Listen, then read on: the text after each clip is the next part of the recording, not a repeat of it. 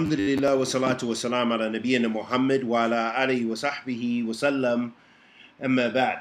Allah subhanahu wa ta'ala says fi kitab al-kareem, A'udhu billahi min ash-shaytan ar-rajim, Bismillah ar-Rahman ar-Rahim, Inna anzalnahu fi laylatul qadr, wa ma adraka ma laylatul qadr, laylatul qadri khayrun min alf shahr, تنزل الملائكة والروح فيها بإذن ربهم من كل أمر سلام هي حتى مطلع الفجر. Allah subhanahu wa ta'ala says, في كتابه الكريم, indeed we sent down during the night of decree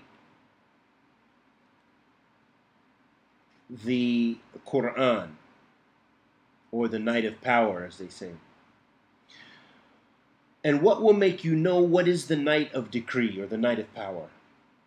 The night of decree is better than 1,000 months.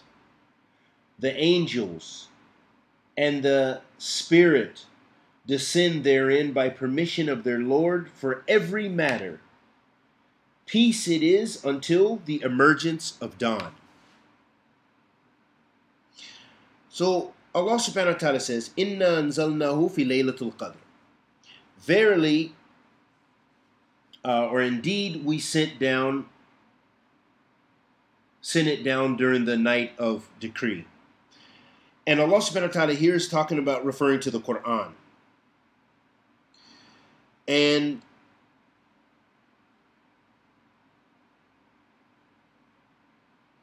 when Allah subhanahu wa ta'ala says, Inna anzalnahu, verily we have sent down, meaning sent down the Quran.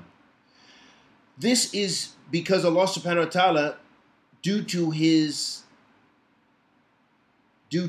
azmatillah, that Allah is al-azim, He is the most magnificent. That Allah subhanahu wa ta'ala sometimes in the Quran refers to Himself or an action that He subhanahu wa ta'ala does, like sending down the revelation. He subhanahu wa ta'ala refers to it as we. As they say in English, they use it as the royal we. And in Arabic you have this as well. And this goes back to the greatness of Allah subhanahu wa ta'ala. And Ibn Uthaymeen, rahmatullah alayhi, he gives several examples of this. He says, as in the ayat that we mentioned, Inna anzalnahu fi laylatul qadr, verily we have sent down the Quran during the night of power, the night of decree. And then he says, وَمِثَّ قَوْلُهُ تَعَالَى إِنَّا نَحْنُ نَزَلْنَا الذِّكْرَ وَإِنَّا لَهُ لَحَافِظُونَ. Allah subhanahu wa ta'ala says also in the Quran in Surah Al-Hijr, He said, verily we have sent it down as the dhikr, as a reminder of the reminder. And verily we are over it protectors, meaning that we protect it, meaning Allah subhanahu wa ta'ala protects it. And this dhikr is Allah subhanahu wa ta'ala has sent down the Quran. Allah subhanahu wa ta'ala says, وَمِثْلَ قَوْلُهُ تَعَالَى إِنَّا نَحْنُ نُحْيِي الْمَوْتِ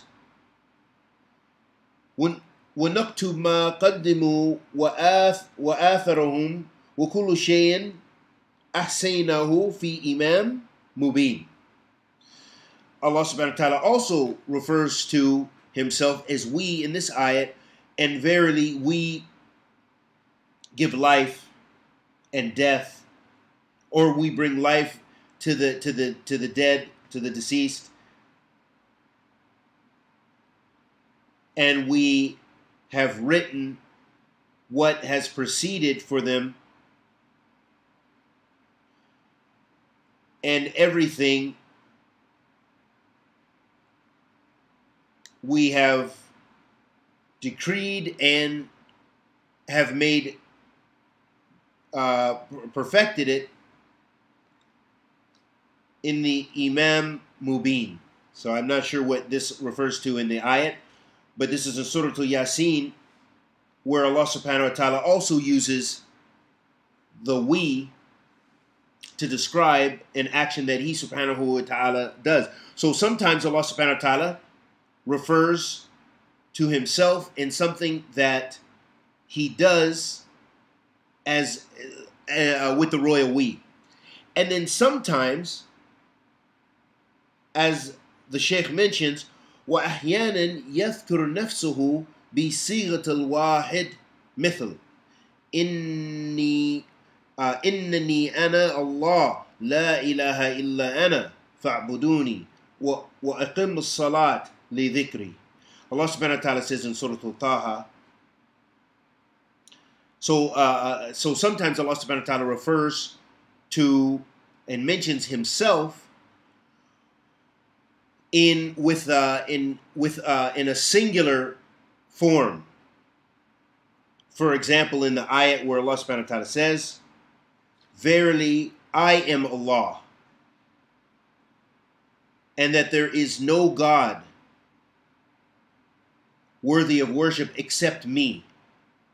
So therefore, worship me," and that's a command, "and establish the prayer for my remembrance." So here Allah subhanahu wa ta'ala is establishing Tawheed. And this is a refutation of those people who say the Quran has no Aqidah or doesn't mention Aqidah or all these other forms of bid'ah that have arisen in this day and age, because the mutaqaddimin, even the mubtadi'ah from the past, they didn't have this bid'ah and say that creed was not mentioned in the Quran. In fact, the innovators of the past is they used the Quran to make evidence for their bid'ah even. They tried to use for ta'wil, making ta'wil with the ayat to affirm their innovation. But now we have innovators and people who have statements of innovation by saying the Quran doesn't reference Aqidah, and so Aqidah has no importance, and other statements like this that are mabni al-batil. So here, Allah subhanahu wa ta'ala, in mentioning His greatness,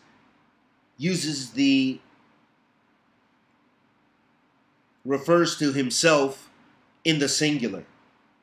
So Ibn Uthaymeen, he mentions the fa'idah here, is that when Allah subhanahu wa